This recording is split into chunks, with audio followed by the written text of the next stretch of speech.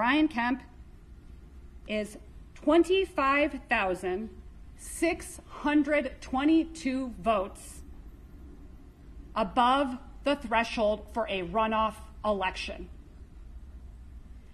25,000 votes of nearly 4 million cast are at issue in this race. By his own admission, there are at least 25,000 outstanding votes and hundreds, if not thousands, of more that we are learning about and discovering every day. Georgians deserve to have their votes counted. The other number is 23,372.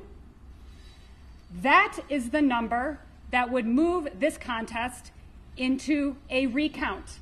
It would put it under the 1% threshold.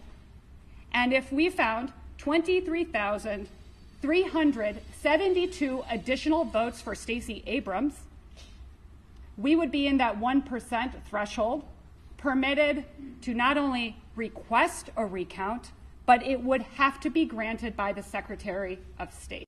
That was Stacey Abrams' campaign manager, Lauren Groh-Wargo, with the latest update on the Georgia gubernatorial race. While Brian Kemp has already resigned his post as Georgia's Secretary of State so as to transition into his role as governor, there's a slight problem. He hasn't won yet.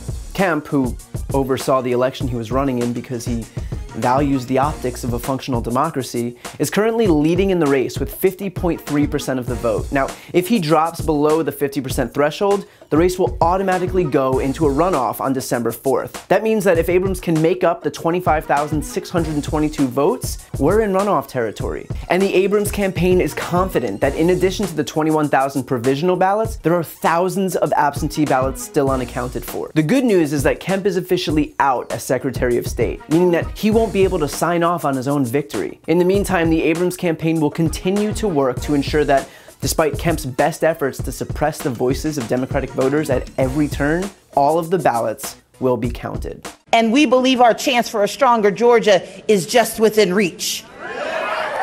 But we cannot seize it until all voices are heard. And I promise you tonight, we're going to make sure that every vote is counted. Every single vote. Every vote's getting counted. Because I'll tell you this, in a civilized nation, the machinery of democracy should work for everyone, everywhere, not just in certain places and not just on a certain day.